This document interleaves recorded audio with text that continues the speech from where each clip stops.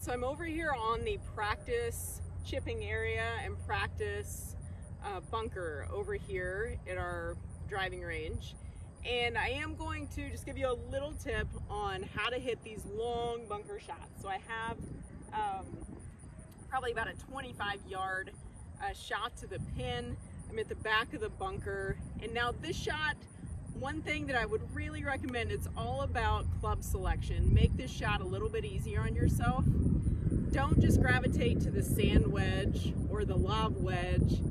I would tend to gravitate more towards, I have a 54 degree, even like a gap wedge or an A wedge is really good for this shot. Having that reduced amount of loft is gonna help pop the ball out of the bunker really easy. A lot of times if you use that 58 or 60 degree, you're gonna find that the ball stays in the bunker, maybe you take too much sand.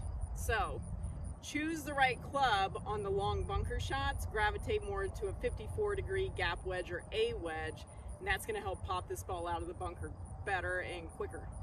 All right, so just the general setup on this shot.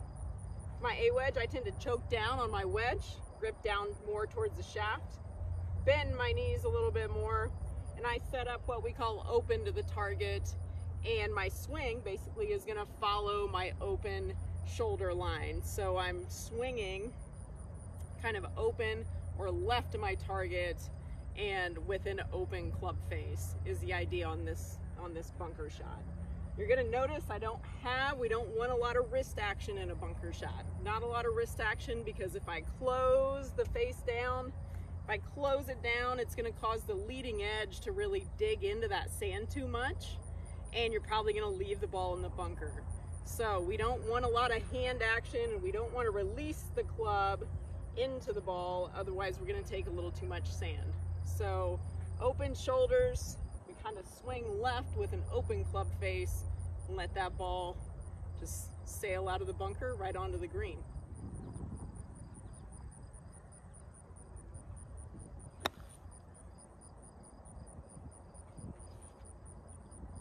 All right, got it on the middle of the green. Gonna try to get my 1 or 2 putt and get on with my golf game here and not make a disaster of my score just because I'm gonna have a long bunker shot. So one other quick note, please make sure, I'm gonna grab my rake here, please make sure when you're done in the bunkers, grab a rake and please just smoothly rake your footprints as you exit the bunker and make it a nice playing area for the people behind you. Hope you enjoyed this tip. Have a great day.